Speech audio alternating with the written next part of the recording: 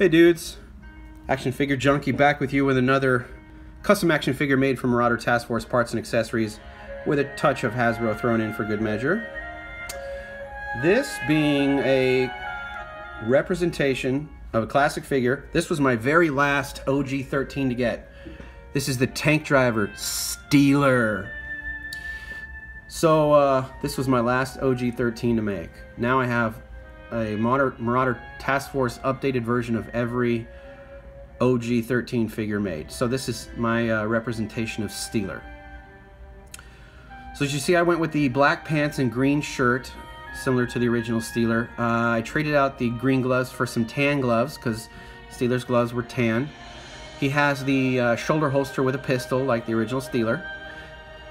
He has the Uzi, sidearm pistol, and the knife. I think I went as pretty close to the original Steeler as I can get.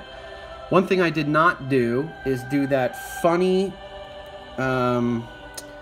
helmet with that giant virtual reality visor from 1992. I decided to go with something a little bit more modern and updated. That visor might have been cool in 1982 when it looked futuristic, but at this point it looks like he's ready to be on the, set of Lawnmower Man with Pierce Brosnan. Boy, that movie was awful. Anyway, I digress. So I went with something that's a bit more modern and updated. It does give him the cool night vision. Those are standard issue night vision helmet with goggles and a mic on it. So it's very modern and current. But it still has that Steeler feel because he's got the cool eye vision goggles. That was my thing with Steeler, is he always had those. You think of Steeler, you think of the cool, that cool visor. But I can't do that visor on a figure I make in 2017. No offense to the OG, that's the way it should look. I loved him back then, I love him now, but when I'm trying to go modern, I'm going modern. So I actually used a Steeler head. This is the Steeler. This is the Hasbro head that Steeler head that Hasbro put out recently on their most recent Steeler figure. So that was a good find. Once I got that head, I was like, okay, this is it.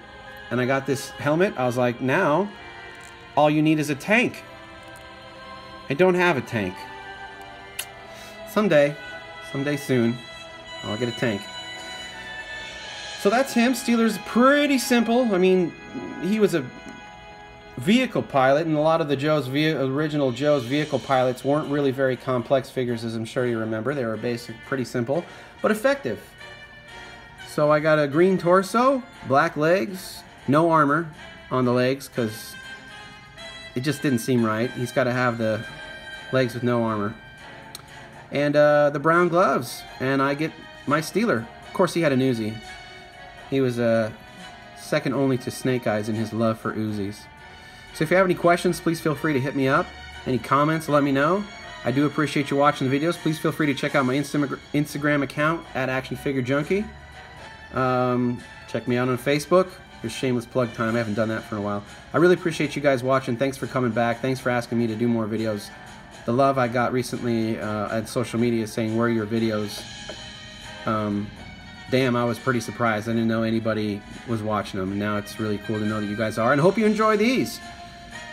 Happy New Year. If you haven't heard me say it yet, hopefully I'll have this one up before March.